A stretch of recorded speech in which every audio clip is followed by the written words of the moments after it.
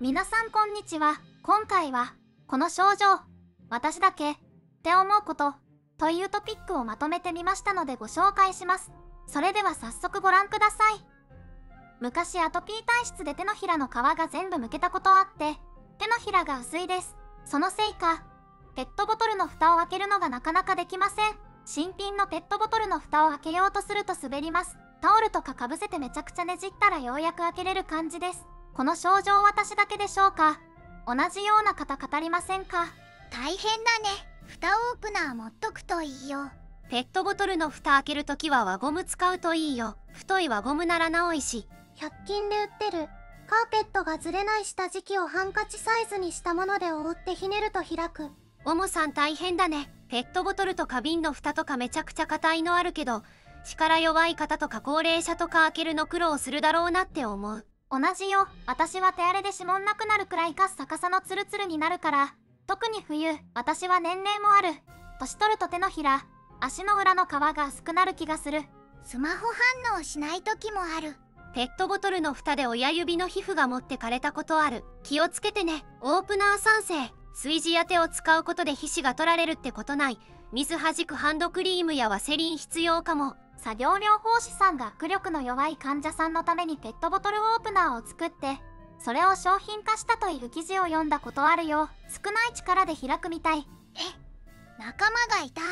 私ももともとアトピー体質だったけど今はほとんど症状なくて、そもそも手のひらは特に症状なかったんだけど手のひらの皮膚薄いです。ペットボトルの蓋のギザギザ本当に痛いですよね。周り誰も共感してくれる人いなくてずっとモヤモヤしてました。私もいつもタオルや服の端をかぶせてなんとか開けてます。わかる。私仕事で消毒を使うんだけど、ある時ストックのゴム手袋がなくなって仕方ないから素手で消毒の原液を水で薄めたら原液が垂れてさ。そしたら利き手の指の皮が3本溶けた。学生時代に実験で使ったような劇薬ってほどじゃないんだけど、キッチンファイターを少し強くしたような液体に指3本触れた感じって言えば伝わるかな。それ以来尖っているものに当たるだけでも痛いしかゆいしで、年単位で良くなっていったけど、今でもその3本の指だけは皮膚が薄いよ。めちゃくちゃわかる。仕事柄手が荒れる仕事してて開けれなくなった。普通の女子よりバカ力なはずなのにペットボトルだけは開けれなくて、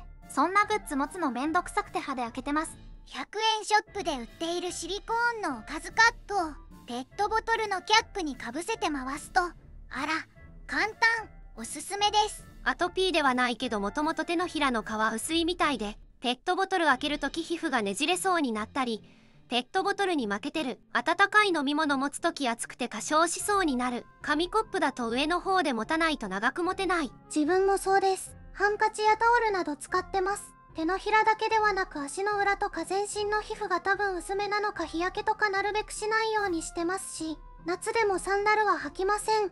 靴下は必須アイテムですね。私もそう。アトピーだったよ。飲食のバイトは熱いもの持てないから避けてた。主婦失神で皮が薄いです。蓋は手が荒れてる時は余計に傷口が広がります。この蓋オープナーで開けます。熱いのも持てません。セリアで発見した雲の形のボトルオープナー。いろいろなものの蓋を簡単に開けることができ、なくなる心配がない便利なアイテムでした。私もアトピー体質なんだけど、最近やっと手のかゆみ地獄から抜け出した。いや、本当に地獄。常に医者でもらった塗り薬塗ったりしてないとかゆくて 80% 近く治ったけど、私の場合ひどいのはお尻の方で座ってるとお尻かゆくなる。仰向けで寝てもかゆいし飲み薬は検討してる。私もアトピー体質で手湿疹が治らない。小さい水泡がかゆくて仕方ないし、硬くて熱くなった皮膚が割れて血がにじむ。皮膚科の薬塗っても根本的な肌の体質が治らないからずっと傷んだまま。緊張した時とか疲れた時、身体全体がビクってなる。目がピクピクする人はよく聞くけど、お風呂入ると音しちゃう。これ私だけ。44歳、会話をしていて名前。言葉が出てこない。頭の中がフリーズしてしまう。頭がかゆくてたまらない。後タイもかゆい。ちゃんと洗ってます。シャンプー変えてもかゆい。やたら鼻くそが詰まる。空気が汚いとめっちゃ詰まる時ある。仕事行く時丸1日マスクして過ごしてるけど、家帰ってきたらすごい取れる。私は左がすごいです。ドライノーズではなくて、私は鼻の入り口の真上の空間に溜まりやすい。硬くて痛い。私も奥の方に塞がるように鼻くそがかさぶたみたいになってる。取ると血が出て痛いんだよね。それ耳鼻科で見てもらったら鼻湿疹と言われた。鼻のほじりすぎでブドウ球菌感染してるって軟膏をもらって警戒しました。本当にちょっとだけどクレンジングしてる笑い。アルコールティッシュで拭くわ。すっきりする。それもだし、なんか鼻の穴の中が油臭い。これやるのあんまり良くないって言われたけど、私はお風呂のシャワーで鼻の穴の中も洗ってます。匂い減った。なんで良くないんですか？本当は鼻水に近い塩分の塩水とか鼻の輪みたいな専用液でやるのが望ましい。塩分全くない水だとかえって刺激になる。毎日お風呂上がりにティッシュでほじほじしたらマシになったよ。たまに内臓がピクピクする。胃か腸かわからんけど痙攣する時ある。胃痙攣は激痛だから腸かも。胎動みたいないの動き。出産したの何年も前なのにわかりすぎる。昨日まさに丸1日この現象起きてて怖かった。初めてだったのでびっくりした。なるなる。よかった。私だけじゃなくて仰向けに寝てると一番よくわかる。胎動よりは上の位置だけど。私は心臓がピクってする時ある。私も不整脈かな。私もドゥクドゥクドゥクドゥクって高速で痙攣みたいになる時がある。あれなんなん？私もなる。あれなんだろうね。突然それが来るけど息苦しくもないし倒れることもないし、そのドクドクが長く続くわけでもないし。心電図取っても24時間ホルダー心電図取っても異常なしだから何なのかわからない。オメガ。私はそれがあるので心電図取ったら気外収縮連発、房室ブロック1度、軽度 ST 異常が出ました。ただしこんだけ出ても病気ではなく1年ごとの経過観察らしい。私は急に心臓がサワサワサワってなる。多分あなたと同じだと思う。高速になるし、なんか心臓がパニックになってるような動きになる。右を下にして横向きで寝るとそれが出ることある。だから左向きで寝てる。同じ人いないかな。ニンニク大好きなんだけど食べるとおならが止まらなくなる。私もニンニクでおなら出まくる。あとネギ系と豆類も。そのおならが臭いんよね。ちなみに血液の中にもニンニク成分が溶け出してて3、4日抜けないらしい。きっと体臭もきついと思う。私はニンニクによるのか体調によるのかわからないけどたまにニンニクで死ぬほどお腹痛くなる。ニンニク食べ過ぎるとお腹下すよ。でも好きだから食べちゃう。旦那が揚げニンニク大量に食べてトイレで死んでた。食べ過ぎはダメみたい。ニンニク食べ過ぎは腹痛起きるから要注意だよね。ニンニクは刺激物なので胃腸の弱い人にはあんまり良くないよ。生で食べ過ぎて倒れて搬送される人とかいる。ニンニク殺菌能力が強すぎて腸内の菌とかも善玉菌含めて死んじゃうらしいから少しにしといた方がいいよ。私はオートミールでおならが止まらなくなる。ダイエットしようって夫と一緒に食べてたんだけど私だけ毛ガスが生まれるのがわかるのよね。夫は包皮タイプだからわかるけどいつも通りあれからオートミールは避けている。その現象ゆで卵でなります。おつまみの燻製うずら卵大好きなんですが5個くらい食べたらすごいことになるので休みの前の日だけにしています。お風呂に入った後ジンマシンが出る。どうしたら治る？コリンジンマシンなんだろうけど治し方知りたい。私はお風呂上がりに冷水浴びてお風呂場の中でタオルで拭いてパジャマ着てから脱衣室に出るとマシになった。温度の変化に敏感だから温度の違う空気に直接肌を当てないようにするといい気がする。医学的なことは保証できないけど。温まると出るんじゃない。私は慢性ジンマシン5年目だけど、入浴時にはタオルでこすらずできればシャワーのみで湯船には浸からないでと先生に言われた。コリン星何十年選手の私、風呂の後保湿したら薄着で体を冷やすといいです。ゆっくり少量をたくさん冷たい水分を取ることにしてます。そしてお湯もいろいろ思うことあるけどぬるま湯で温度差でなっちゃうからさ。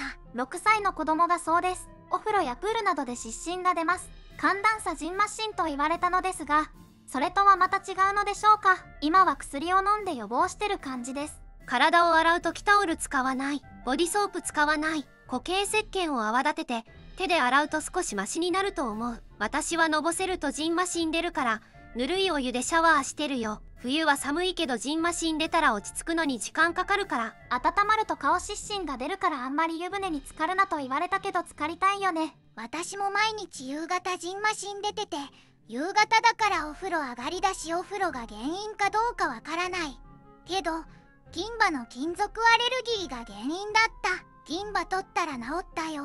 私の場合はだけど。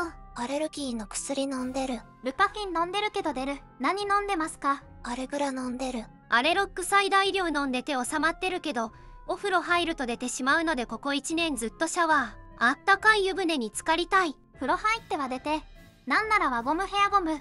腕時計でもミミズバレ、時計のバンドもダメだしベルトも下着もダメ。紫外線浴びればボコボコだし。ニッケルアレルギーで可愛いピアスもできないから高くつく。ペットの犬の毛でもジンマシン。下着は諦めて島村のノンワイヤーブラと綿パン。靴下はサイズ大きめで靴脱ぐと脱げる。そんな私はアレロックとメキタジンを朝晩12年飲んでるけど治らない。私も出る。温泉では出ないけど、自宅のお風呂はお風呂上がりかゆくなる。私もたまに湯上がりジンマシン出てたけど、決まってとある入浴施設に行った時だけ限定。その施設のお風呂に入らないと出ないから、そのお風呂限定の何かが原因らしい。参考までに。私は寒暖差アレルギーで湯船に浸かると出るよ。エアコン直当たりでくしゃみが止まらない。あそこに白髪が生えてきた。それ老化現象。私はむしろ頭よりこっちが先だった。私も。どうしたらいい？染めるわけにもいかないし。抜くか虫。私は全体的に短くカットしてるけど、短いとかなり目立たないよ。私はなぜか薄い茶毛になってる。白髪になる前兆なのかな。自分は鼻毛、抜こうにも奥深くに潜ってて取れない。頑張って抜いても結局また生えてくる。どうすればいいんだ。目立つんだよね。事務職、誰かがいるとお腹にガスがたまる。一人の時はすかしまくってる。私もめっちゃガスだまりで、おなら出そうになって席を外して出そうとしたら出なくて、戻ったら出したくなる。あれはなんやろ。私も同じ。お腹張って苦しいからトイレ行っても出ず。で、席に戻って椅子に座った瞬間にお腹ボッコンボッコンするほどガスが戻ってくる。この時に出せたらどんだけすっきりするだろうね。わかるわかる。誰もいないと普通なのに誰かいて静かな空間だとめちゃくちゃお腹張る。トイレ行く時出したいのにその時は引っ込んでて席に座るとまた張り出しておなら出そうになるのを我慢する。そしてまた張るの悪循環。病院でガスコンってやつ処方されたら聞いたよ。過敏性腸症候群だね。私も同じ。逃げられない空間だと止まらなくなる。過敏性腸症候群のガス型ですね。私は小学生の時から患っていて、今でも好きなタイミングでトイレに行けない場所だと余計ひどくなります。思春期はかなり悩んだし、脳は腸と直結してるので、周りの目を気にする年頃はからかったです。おばさんになって、図太くなるにつれ症状は改善されましたが、たまにストレスなどで再発するときはソラナックスという豚腹を服用することで対処できるようになりました。舌がいつも白い。タバコ吸わないし舌磨きもしてるのに。貧血じゃないの。歯茎や目の粘膜は白くない。胃が悪いんじゃない。コケかも。鉄分か亜鉛不足で白くなるんじゃなかったかな。冷え性じゃない。舌は胃とつながってるから胃腸が弱ってる時は白くなると漢方医に聞いたことがあります。隠れ貧血だよ。だるさ、不安感、フラッとするめまい、イライラない。めちゃくちゃある。貧血なのか。サプリ探して飲むようにする。ありがとう。強めの炭酸飲むとしゃっくりが出る。わかる。私もです。自分だけだと思ってたのでまさか同じ人いるとは思いませんでした。私はゲップが出ないけど、このしゃっくりで溜まった空気を出してるのかと思ってるけど、違うのかな。寝てる時に急に足が動かなくなる。で、しばらくしたら足が動く。その時に一度起きたらいいのに、そのまままた寝てしまい、足が動かなくなる。しばらくしたら動くの繰り返し。足がつってる。私はかかとの痛みで目が覚めることが多々ある。何かの病気なんだろうか。私は夏によく足がつる。水分補給をしたら治ったよ。水分不足だとつるよね。昔冬に刺されたところが疲れるとかゆみをぶり返して赤くなる。私もこれ、アレルギー体質じゃない。花粉の時期になるとぶり返す気がする。ブヨかわからないけど、毎年同じところ、くるぶしのあたり、画家に刺されたみたいに膨れてかゆくなる。虫刺されじゃないと思うんだけど、いつも同じところ。それはジンマシンじゃないかな。私太ももに毎回同じ場所にポコッと一つだけジンマシンができる。年間100日ぐらい。私もくるぶし。何なんだろうね。かゆいし赤いし盛り上がるし。私も10年くらいはぶり返してかゆくなってた。今は全然かゆくないし、思い出して刺されたとこ見てみたらクレーターみたいになってたのがすっかり消えてた。なんか不思議。ある。ブヨか何かわからないけど20年くらい前に刺されたところがクレーターのようになってて、そこに洗剤がついたりすると腫れて痒くなる。刺された時に何か入れられたのかな。四半世紀前に刺されたものが未だに影響してるってすごいよね。同じく、私なんて39年前に高校生の時に山の川沿いで太ももを刺されたのが今でも天気が悪くなる前に痒くなります。台風が接近する時は特に部分が赤く腫れて痒いです。気圧でしょうか、恐るべし冬。かれこれ30年ものがくるぶし付近にある。たまに触るとやっぱりかゆい。かくと余計かゆくなるがかくの気持ちいい。もうブヨだかハブだか知らんけど刺されたくない。冬ね。毒抜かないとずっとぶり返すんだよね。毒吸引器のポイズンリムーバーとやらでうまくいけば自分で解決できるみたいだけど、病院が安心かもね。今日30センチくらいの長いうんこが出た。ちゃんと巻いた。私も30センチぐらいの出た時ソフトクリームみたいに巻いたら漫画のになったよ。それ腰を回すってこと？そんな余裕ある。ギャーって勢いで出ていくから無理や。私も芸術作品作ってみたい。昔は式トイレでそういう感じになったことがあった。おーっと思った。自然といい感じに巻いてると感動するよね W。 ちゃんと巻いた。で W。今日一で笑ったわ。羨ましい。私、小鹿かウサギかな。ってぐらいのポロポロしか出ない。羨ましい。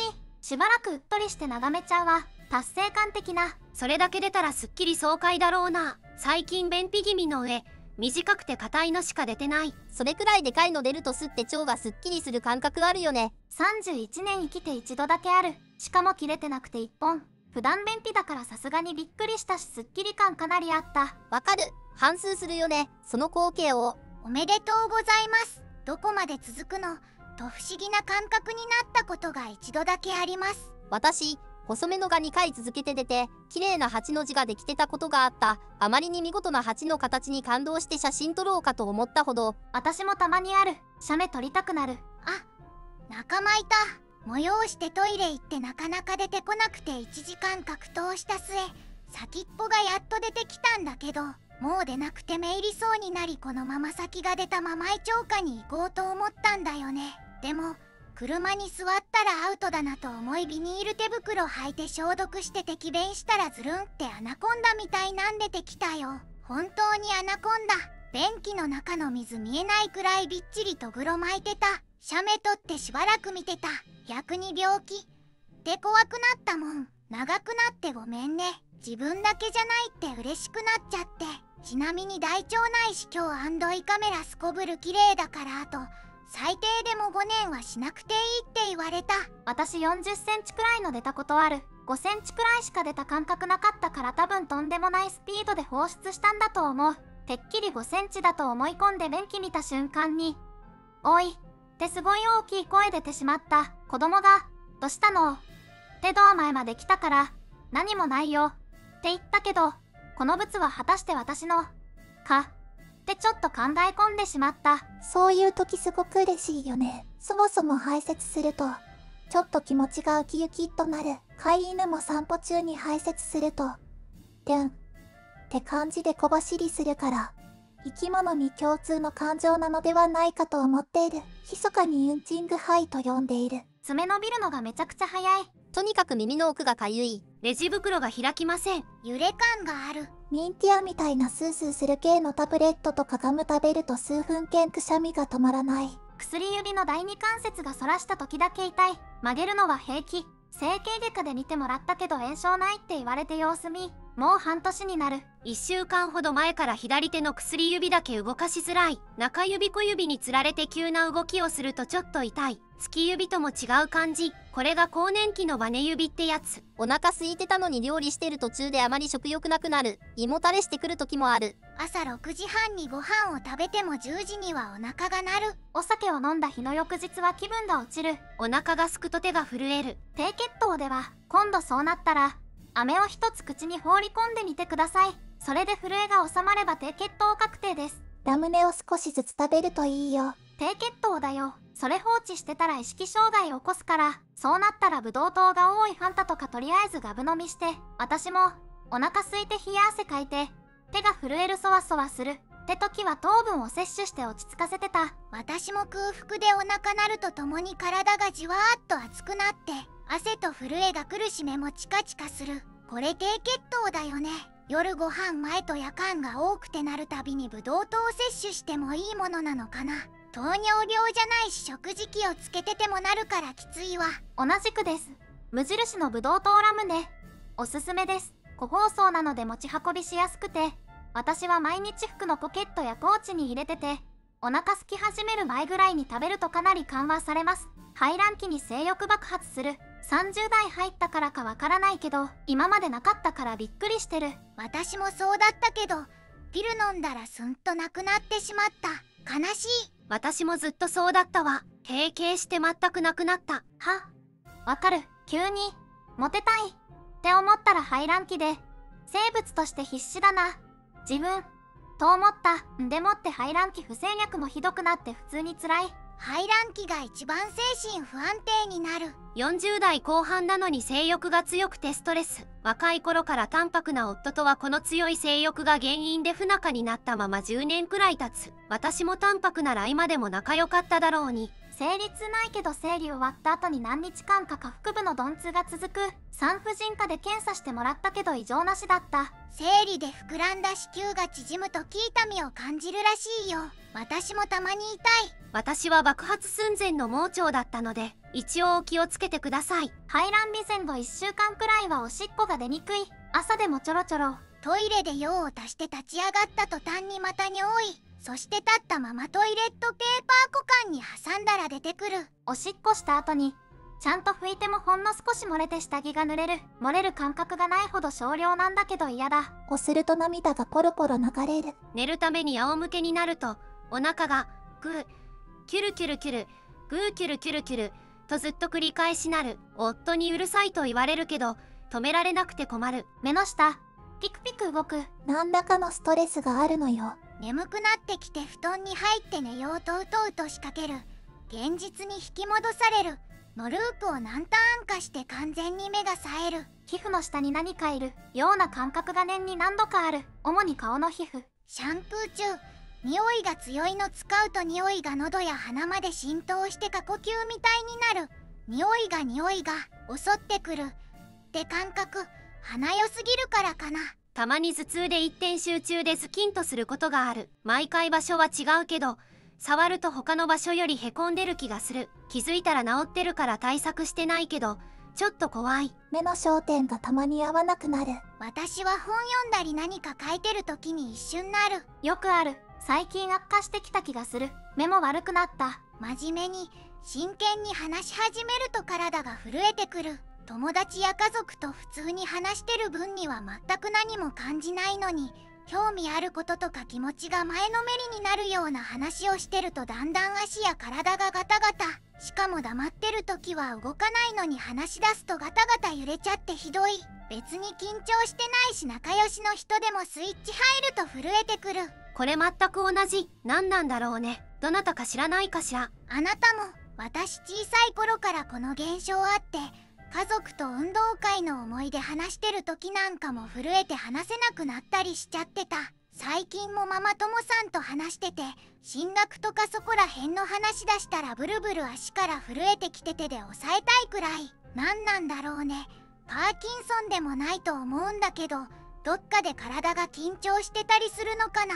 結構なガタガタ揺れ具合は見てておかしいと思うんだよね。同じ人がいて嬉しいです。私は嫌な話の時が多いけど、久しく会ってなかった友達と会って話すパターンでもなることがあります。寒いから震えてるとかじゃなくて、小刻みな体の揺れって言ったらいいかな。恥ずかしいしほんとやだ。トイレ行って体落ち着かせたりしてる。しかも脇汗びっしょり。本体精神線かも。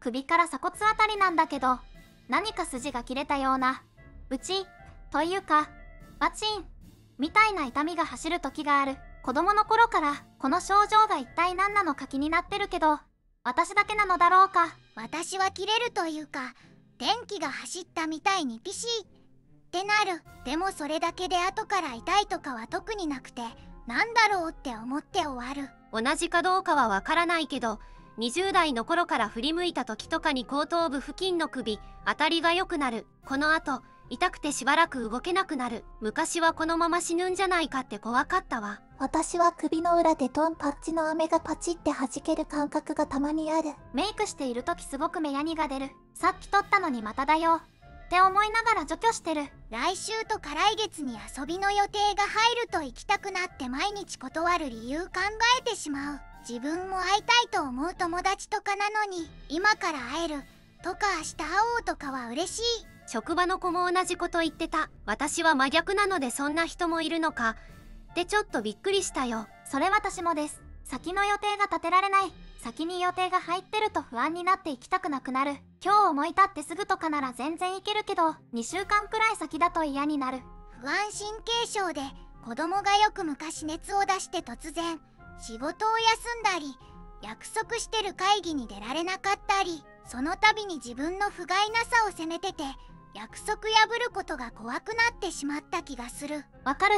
しかも私は人から予定を聞かれると答えたくなくなってすごく困る。丸月丸日って聞くと、その日は何かあったなって全部の日に対して思ってしまう。多分そういう人って約束を絶対に守らなきゃいけないって気持ちが強すぎるんだと思う。すぐ会話に飽きてしまう。寝不足でもないのに寝ても眠い。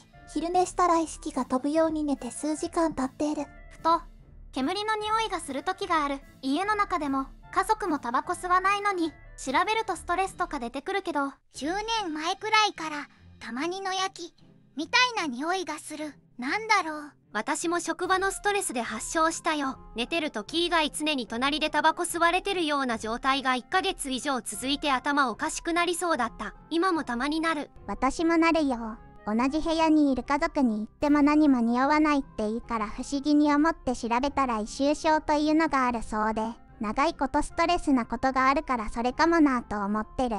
加えて寝てる時のみいきなりふがふが鼻が鳴ったりする。乾いてるのかも。でも耳鼻科では何でもないと言われた。答えにならなくてごめん。研修じゃない。職場の人がなってた。臭い。禁煙なのにタバコ吸ってる人がいるって騒いでたけど、その人以外のみんなタバコの匂いなんて感じてなかったから、だった。匂いしないよって言ってるのに一人で癒するよとヒートアップしてた。まさか自分の中でタバコの匂いを作り出してるなんて本人も思わないから、いらぬ疑いを向けて同僚のおっさんと険悪になってたよ。副鼻腔炎でも煙っぽい匂いがするらしいです。ネイルサロンで何回かしてもらったけど必ず次の日またはその日中に剥がれる。うちは絶対大丈夫で挑戦されても剥がれる。なぜ？ヒアルロン酸が入ってるものを顔につけるとボッコボコになる。厚めのお風呂に入ると腹部あたりが通される感覚がある。入眠する瞬間すごく寒くなる。足首だけが冷える。夏でもそうだから七分丈のズボンとか履けない。目のピクピク動くやつが足の小指にも出る。小指だけ勝手にピコピコ動く。鼻水も海も溜まってないのに副鼻腔炎の症状。顔が痛い、重いが出る。日差しを浴びるとくしゃみが出る。優しくされると涙が出る時がある。入眠時に心臓が止まりそうになって苦しくてたびたび起きる。おしっこ我慢しすぎたら排尿時にちょろちょろ1分以上かけて出ること。膀胱が尿を押し出さない感じ。愛犬に腕とかペロペロ舐められてたら眠くなる。寝かしつけてくる気がする。幸せホルモンのセロトニンが作用してくれるのかな。寝かしつけの上手なワンちゃんなんですね。アラフォー肌の劣化なのかベッドのシーツや着てる服の跡がはっきりつく。下着の跡もくっきりだし。蛍光灯ですら眩しく感じる。日中もカーテン閉め切ってる。目を閉じるとケサランパサランのようなお餅のような丸くて柔らかそうな生き物が見える。ずっと船に乗ってるみたいに身体と頭の中がグワングワン揺れてて辛い。自分だけに自信が来てる感じもある。蛍光感覚がおかしい。辛すぎてどうにかなってしまいそう。シャンプードライヤーで毛が100本は抜けてる。怖くて毎日洗えない。頭皮チェックして短い毛生えてはいるけど、分け目と全体的に薄くなってる気がする。病院行くべき。眠りに落ちるとき耳にゴーって空気が入ってきて気持ち悪い時がある。耳鳴り、疲労による金縛りみたいなもの。これはなんていう症状なのか未だにわからない。電気消して寝ようと目を閉じると後ろから光で照らされてるような感じがする。実際は電気消えてるからそう感じるってだけなんだけど、唾液の飲み込み方がわからなくなる。寝てる時とかに息ができなくて目が覚めるんだけど、飲み込み方がわからなくてパニックになってる。水を飲み込めて初めて落ち着ける。飲み込めない。息ができない。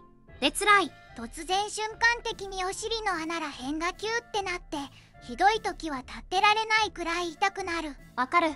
この前夫に軟化肛門が筋肉痛になってるような痛みが突然来るのよって説明したけど 1% も伝わらなかった。生理の時肛門が痛すぎて座っていられない。もしかして子宮内膜症じゃない？まるで肛門に針金を刺されてるかのような激痛があって、結果子宮内膜症と診断されたよ。肛門より少し上じゃない？私も痛い時あったけど、生理が上がったらなくなったよ。喉が詰まってる感覚がずっとある。鼻カメラで見ても何もなし。ストレスかも。旦那が激務で大変な時になってた。私は喉の詰まりを感じて耳鼻科やストレス向けの漢方を飲んでも治らず、結局逆流性食道炎でした。胃カメラ飲まないと判明しなかったから解決まで時間かかりました。いろいろ調べても原因がわからなければその可能性もあるかもです。ヒステリー級かな。私も同じ症状で検査したところ甲状腺の病気でした。鼻カメラではわからないみたいで、血液検査とエコーで調べました。とっさに聞かれると左右がわからなくなって間違う。お箸持つ手を動かして理解する。私もとっさだとわからなくなるんだけど、エレベーターの開閉もわからなくならない。左右もじゃない。私もそれ子供の頃からあんまり原因よくわかってないらしいけど、女性と生まれつき左利きの人に多い傾向みたいだから、多分一定数いると思う。やや困るけど、今のところ病気ではないらしいよ。私もです。病気ではなさそうだから自分は頭悪いんだなぁと悩んでました。股間のビラビラの外側がかゆい。最近は毛の部分もかゆい。かきすぎて白いフケみたいなのも出る。婦人科でいろんな検査したけど、全部大丈夫で疲れじゃないですかねって言われた。心配で複数回ったけど何もわからなかった。我慢できないくらいのかゆさも急に苦しつらすぎる。唯一気になったのは膣内の善玉菌が少ないって言われたんだけど、どうやって増やすの？ビオフェルミン飲んでたよ。群れが原因と思われる時は、家にいる間はパンツ履かずにゆるいズボン履いて過ごしてた。通気性良くして乾燥させる感じ。乾燥が原因と思われる時はワセリン塗って保湿した。とにかくかゆい時は冷たいシャワー当ててかかないようにしてたよ。仲間が私もミヤ BM ビオフェルミン的なやつ飲んでる。でも先生に膣内の善玉菌増やすのって難しいんだね。中にビオフェルミン入れるわけにはいかないしって言われて、抵抗じゃ意味ないのかと思いつつ飲み続けてるよ。洗う時は専用のソープ、乾燥してる時は保湿してるけどなんか急に痒くなるのが辛い。あと基本的にはスカート履いてノーパンで過ごしてる。締め付けが悪いのかと思ってフンティを検討中。原因って何なんだろうね。今後も有益なトピックを中心に紹介していきますので、よかったらチャンネル登録、高評価をお願いします。ご視聴ありがとうございました。